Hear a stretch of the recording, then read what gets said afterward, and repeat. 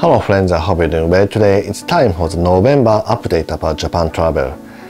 It's November 6th and it's still actually very warm this year. It's supposed to be a little more cooler this time of the year, but I still can go out with short sleeve when I take my dog to the walk.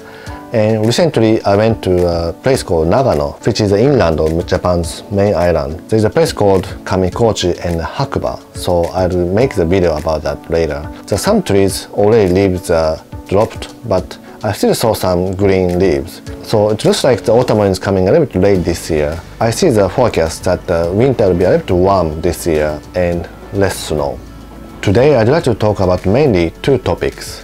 One is, it's been about 1 year since the border has opened to the individual tourists, so I'd like to go over the major procedures of now preparing for the trip to Japan, entering Japan, and traveling in Japan based on the update that I've been talking about the past 1 year. Some of the changes have already finished and some of the update is new, so I'd like to go over what you need to know right now and you don't have to know, so you don't have to look back all the videos. And the second is, it's getting the winter and I get several questions, especially about the snow, where you can see snow and when you can see snow. So I'd like to go over the winter travel tips in Japan as a second topic. So let's start from the first things, the basic requirements and what to know entering Japan and traveling in Japan. So last year, October 11th, the border has reopened to individual tourists. And this April 29th, all the requirement for vaccine and negative certificate has lifted. So I still get the question, do you still need any certificates to enter Japan? But you don't need them anymore. You need a passport or a visa to enter Japan, just like before the closure of the borders.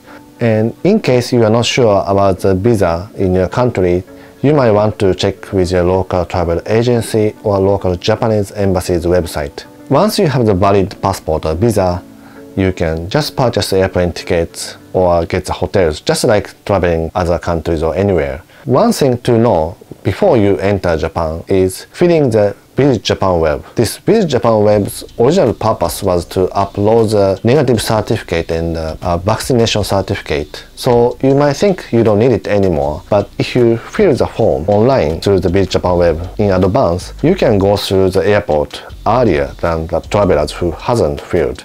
That's what I've been hearing on the comment sections and also from someone I met. So it's very convenient if you fill the Visit Japan web before you enter Japan. And once you enter Japan, or if you have been here, or if you have seen a little bit older information, you might have seen that you can purchase the IC card to get on the train, like this. It's called Suica and Passmo, but these are not on sale anymore because of the shortage of the IC chips. They don't sell these anymore in Tokyo region. So in case they sell something like this for international travelers, it only lasts for 1 month and you cannot get the refund of the money inside. But on the other hand, there's no deposit unlike these cards. So these are mostly available at the airport train station and not in the city. There are several travel agencies they are selling in the city too, but it might be definitely easier to get at the airport. And also JR is now recommending to get the Apple Pay. If you have Apple Pay, you can just install Suica to your iPhone and just go through the gate with iPhone. If you have iPhone, it's definitely worth. Even when you're in Japan, you can just charge from your credit card in your country with just one tap. In case you travel from Tokyo to Kyoto by Shinkansen, wagon service or trolley service that sells the food on train has finished from this month, November 1st. So make sure you purchase lots of food or drinks before you get to the platform or at the platform. Now they sell the ice cream or coffee at the platform of Tokyo Station. So it's a little difficult because if you purchase the ice cream, obviously you have to eat right away before you eat food on the train. So I don't know how it works, but make sure you have enough food and train because it gives you lots of ease of mind. If you are using green card, no worry about it because you can order the ice cream or coffee on the train through your smartphone. So there's a QR code in your seat of the green card, so you can just read that with your smartphone and you can go to the order screens. And next is let's go over to the winter topic.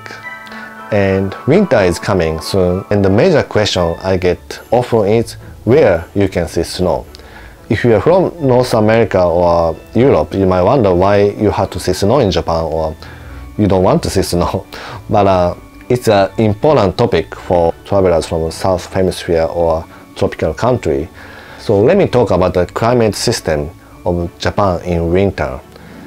The trade wind is coming from the west side, and it goes through the Sea of Japan, which has a warm current, and lots of steam comes to the cloud, and it forms a snow cloud. The main island of Japan has a tall mountain penetrating from north to the west, and it hits Japan's mountain, gives a lot of snow to that mountain area. That's why Japan is one of the heaviest snowing country in the world. But on the other hand, the east side of the mountain, the other side of the mountain only gets the dried air. So Tokyo usually don't get any snow, always sunny and very cold and windy. Near Tokyo, let's see where you can see snow. The first one is Gara-Yuzawa, and second one is Karuizawa, and third one is near Mount Fuji. And Gara-Yuzawa is a Shinkansen station of JR East, and you can go there in about 1 hour and 10 minutes. The station itself is a ski station, and you can rent boots, ski wear.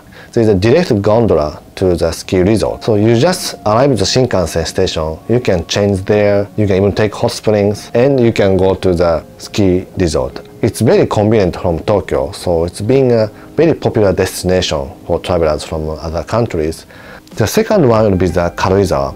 Karuizawa is also a Shinkansen station. And the great thing about Karuizawa is, in case some of your group or family doesn't want to do ski or not so interested in snowing, there is also outlet malls and shopping area, and it's kind of nice resort town. So you can have several different ways to enjoy the town.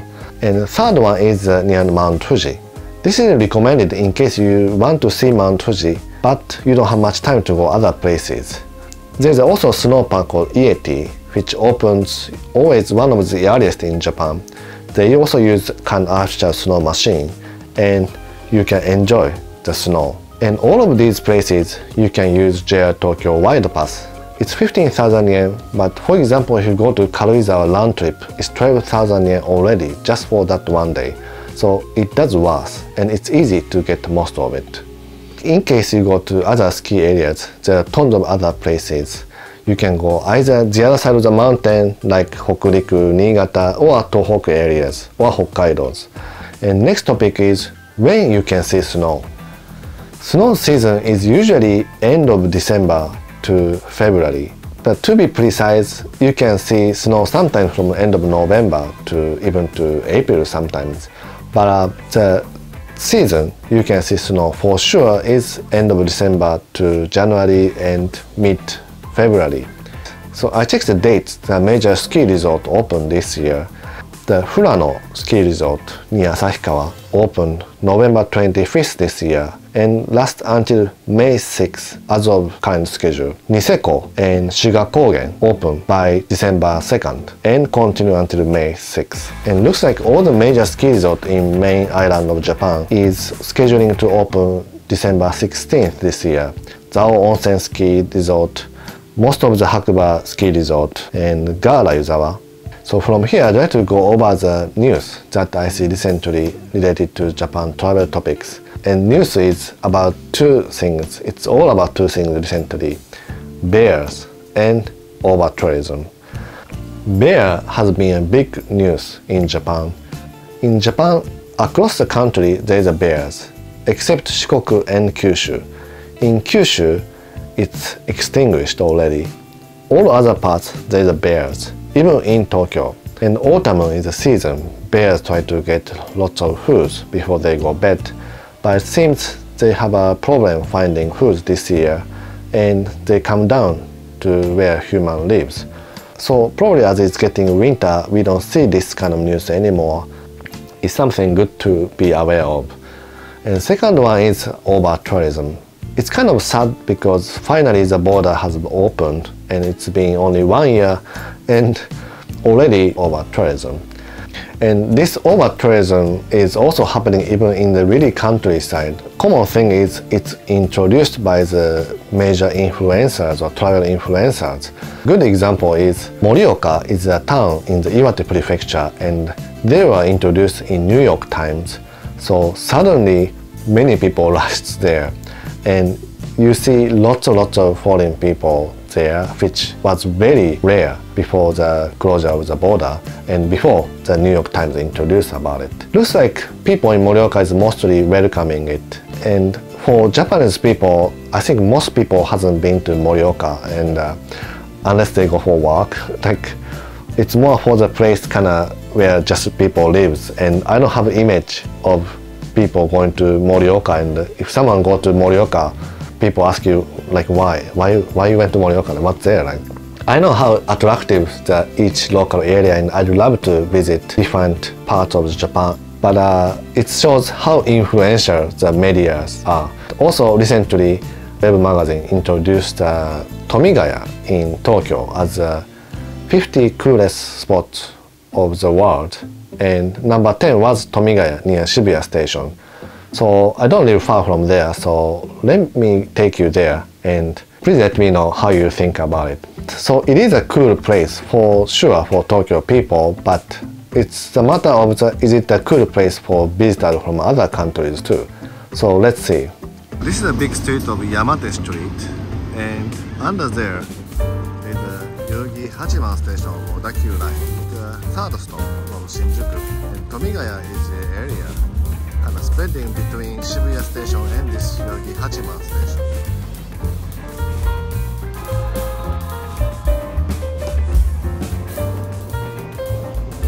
See a little bit of this kind of area and go this commercial streets towards Shibuya. This is a Tomigaya crossing, and some bicycle parked here, flowers, and little back street we can see.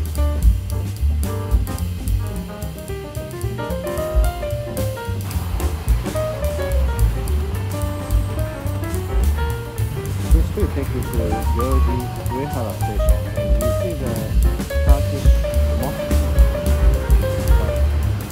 in front of the Yogi Uehara Station.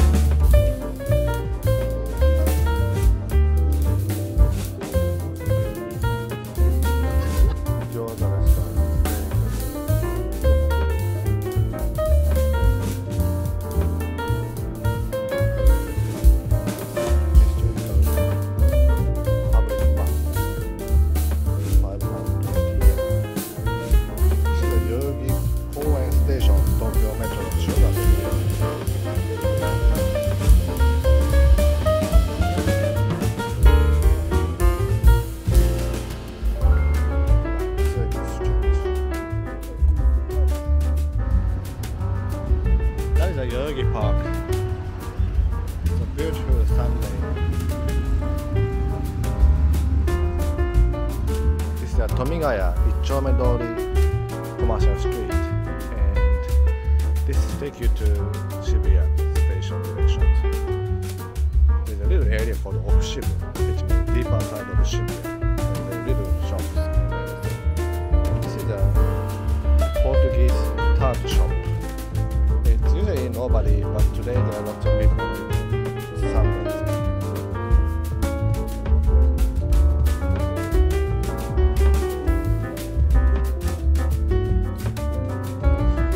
Sunday, so very busy everywhere.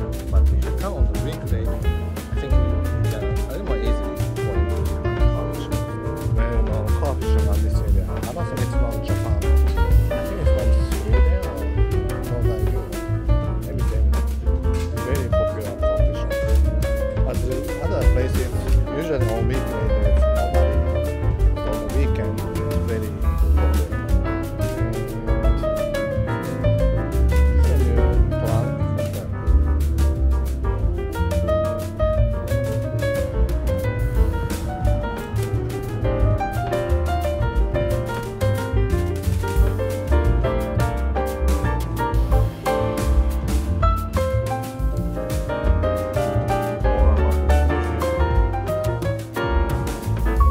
Thank you so much for watching my channel.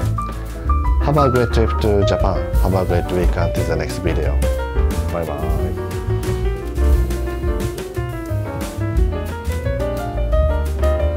And sorry, the camera is a bit lower today because I'm trying to show Kenny.